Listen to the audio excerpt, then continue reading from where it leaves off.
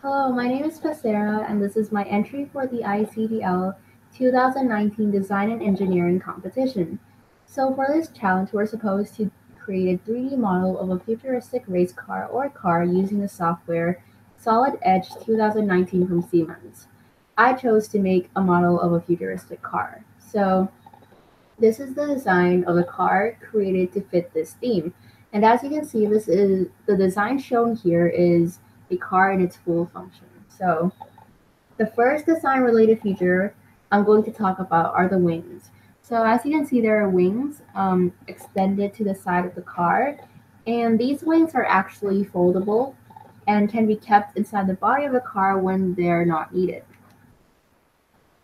So um, they can they can shrink themselves into the body of the car when the driver does not want to use them. And if you look closely on the wings, you can see that there are these silver lines on them. These are actually lights, and so when the car is flying in the sky, these lights will become red. So the purpose of this is that they're going to show, the other cars in the sky that, there's a car in the sky just like an airplane. And as you can see, I've added winglets also over here at the end of the wings. And the purpose of this is to reduce the turbulence at the tip of the wings. And if I rotate to the back of the car, you can see that there are like jet engines over here attached to the back of the car. And basically, this is to help propel the car forwards when it is flying in the sky. And it also has another function, and I'm going to talk about it in the next feature. So the second design related feature is that the car can actually tuck its wheels into its body and float a small distance above the ground via magnetic leviation. And some advantages of this is that it will help reduce fuel efficiency and reduce air pollution and also noise pollution. So this is what the car looks like when it does not have wheels and wings. So we remove that, and this is basically what the car will look like when it is floating maybe a few feet above the ground.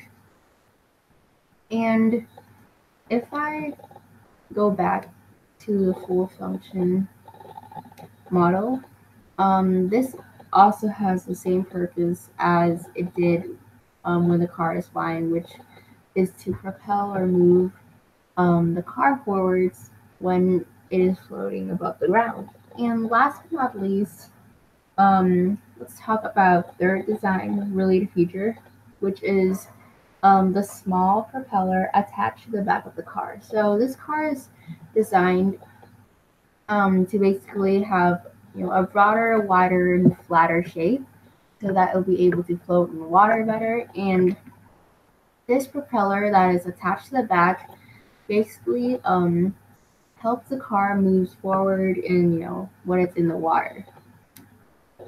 So people might use this feature when they're in a flood, in a really big flood, or there's an emergency and their car has to go in the water. So by having these two components, the car will be able to survive.